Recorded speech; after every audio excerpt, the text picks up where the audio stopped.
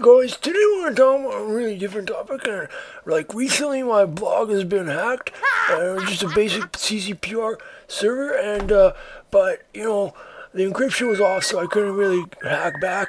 But anyways, we're going to talk about how to spot these hackers in real life, and you know, let's get right to it.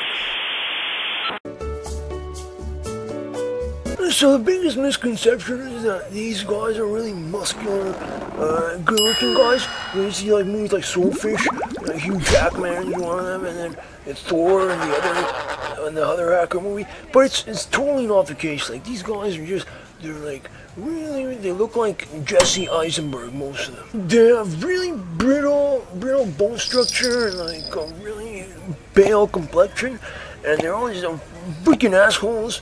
And I fucking hate them. Most of them have some sort of health issues. That's the only reason they can be really tough guys behind a stupid keyboard, because they can't physically stand up for themselves, so they have to hack other people's blog. A hacker's wardrobe will usually consist of dark colors and earthy tones.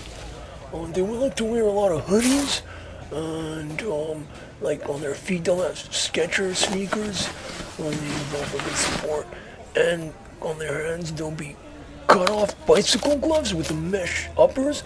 It just keeps their hands really cool when they're doing a lot of hacking. And they're almost always going to be carrying around a backpack that can fit a laptop. So if you see someone that fits that criteria, and you're almost certainly in the presence of a hacker.